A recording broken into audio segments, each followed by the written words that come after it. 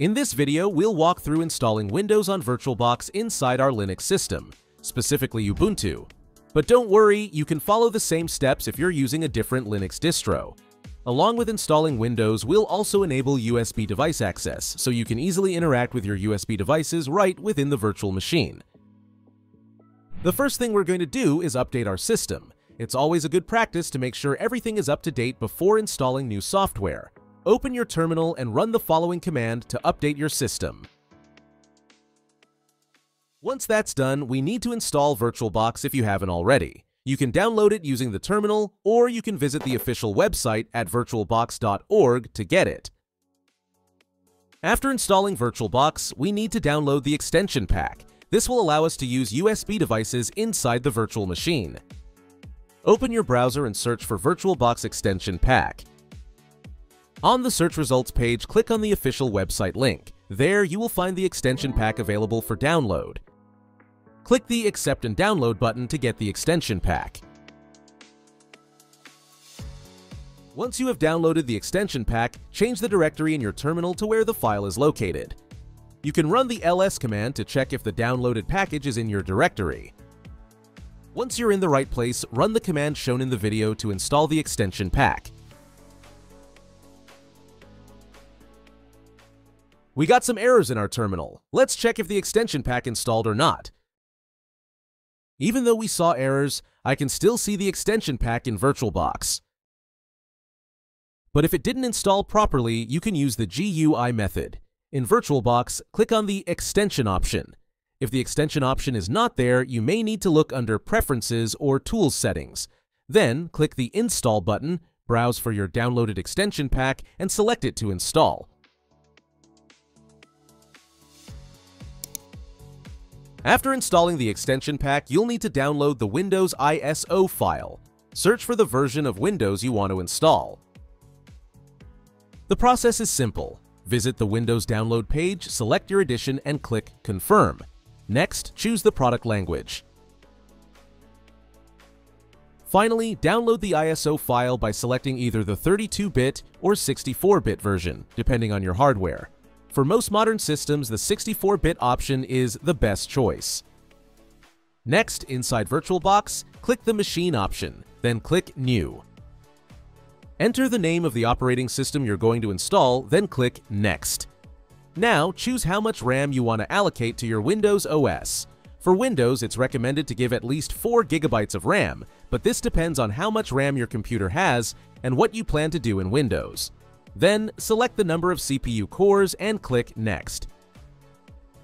Now, allocate the disk size. Decide how much storage you want to give to your Windows installation, then click Next and finish the setup.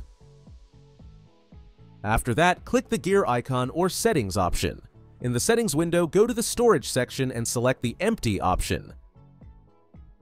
Click the small disk icon, browse for your downloaded Windows ISO file, select it, and then click OK. Next, open your terminal and run this command: sudo usermod-a, capital G, vbox users, $, and user in all capital letters. This will add your user to the VBox users group, which is necessary to allow VirtualBox to access features like USB devices. After running the command, you'll need to log out and log back in, or simply reboot your system. Once you're back on your desktop, reopen VirtualBox and head to the settings. In the settings, click on the USB option. Now, insert your USB drive. As you can see, my 8 GB flash drive is showing up here. Click the plus button, select your flash drive, and hit OK. Now we're ready to begin the Windows installation process. Click the Start button and wait a few seconds until the Windows installation screen appears.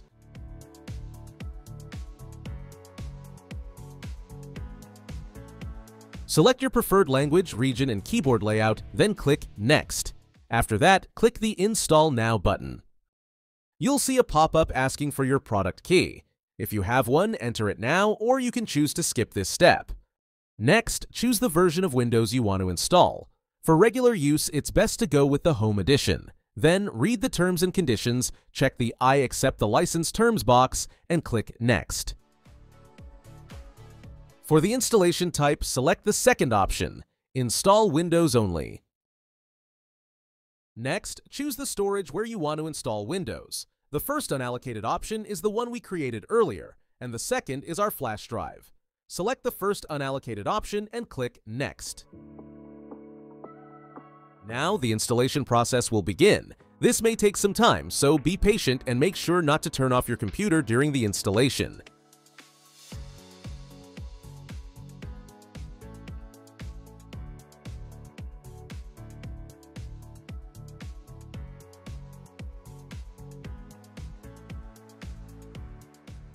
After the installation, your system will reboot a few times. It's part of the usual Windows process. Next, you'll see the Windows Setup screen.